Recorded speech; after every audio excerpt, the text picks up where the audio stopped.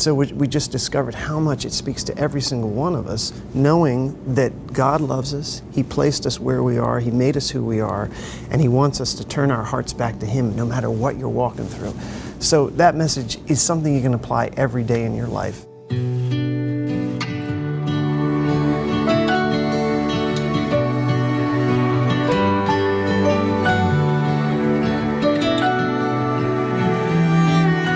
I'm Kristen Brewer, and I am one of the writers, assistant producer, assistant directors, and directors here. Yep.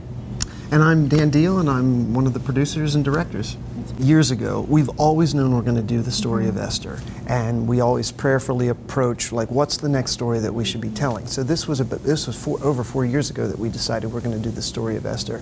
And Kristen and I are very grateful that we were put on this particular project, and very quickly in working on it, we discovered how rich and beautiful and timely this story is, and it's certainly impacted our lives in huge ways.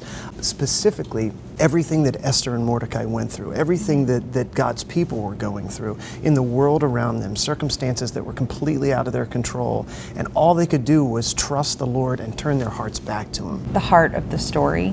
It is beautiful. There's a lot of spectacle. It is gorgeous. It's elaborate on the stage. It's all of those things, and we hope that they are blessed by all of that. But we want them to be walking away knowing that they are not alone, and that God is always working in their lives, even when they can't feel Him, even when they can't see Him, and that they can trust Him, and that they're who they are and where they are for such a time as this.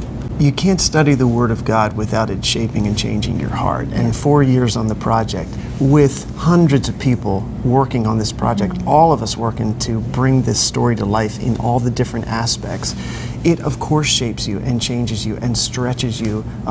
That's just what God's Word does, and that's what we always hope for our audience, that when they see God's Word for 2.5 hours come to life in front of them, that it really impacts their hearts as well. Yeah. It's a stretching experience.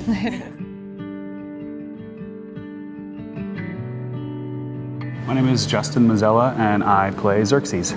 I came to Sight and Sound a few years ago and became impassioned with these stories, and having a more effective way of storytelling, a more effective relational way of telling these stories to people who are coming to be changed. I can definitely attest to Xerxes being a challenging role to figure out, peel back those layers.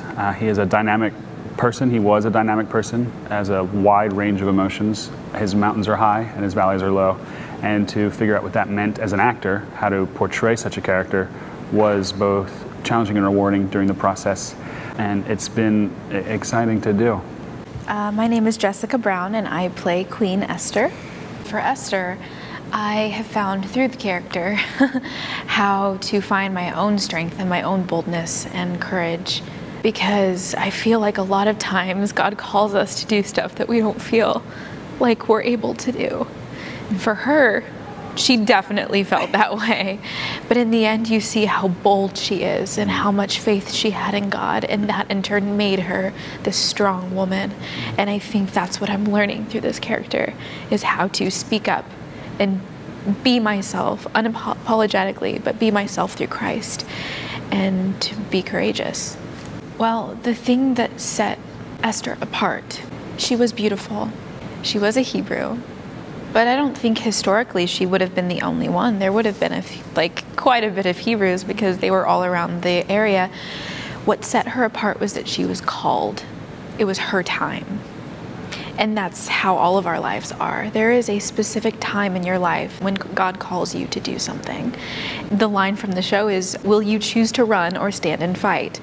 So most of us, when we feel like, we don't know what God is asking us to do, we just kind of give up. What He's asking us to do is continue to be in communion with Him, so that we know that He has it all under control, and that He's going to look out for our best interest, and that every single interaction we have with every person is for a specific reason. Maybe not for our lives, but maybe it's for them, or maybe it's for an outsider looking in on the relationship that you have with someone. I hope that people will walk out with a stillness, and that they will feel calm after watching this, to know that He is God, and all we have to do is be still. And I was saying this earlier today, but being still is actually an action. Being still isn't just sitting and waiting for things to happen. It's actively being in tune with God and nourishing that relationship with Him.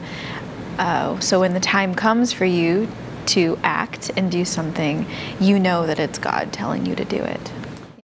It's been years that I've known about Jesus Calling. One of the cast members years ago gave me a copy of it, and there's a number of us that I see it on their desk that read it every day. He gave me a copy as well. I give copies out all the time because it's such an easy way to relate to the Lord and to see how much He loves and cares for us every single day. Anybody who reads it, you just see how that's the message that I needed to hear today to remind me to turn to Him and to remind me that He's with me. It's such a beautiful, powerful tool. Walk by faith, not by sight. As you take steps of faith, depending on me, I will show you how much I can do for you. If you live your life too safely, you will never know the thrill of seeing me work through you. When I give you my Spirit, I empowered you to live beyond your natural ability and strength. That's why it is so wrong to measure your energy level against the challenges ahead of you. The issue is not your strength, but mine, which is limitless. By walking close to me, you can accomplish my purposes in my strength. How appropriate.